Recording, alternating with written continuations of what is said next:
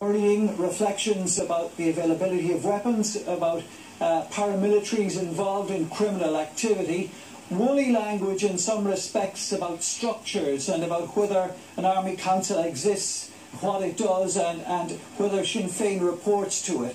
But there was enough in there for Peter Robinson to say to himself that I believe the place to sort out these issues is back around the negotiating table, and that's what he has decided to do, Eileen.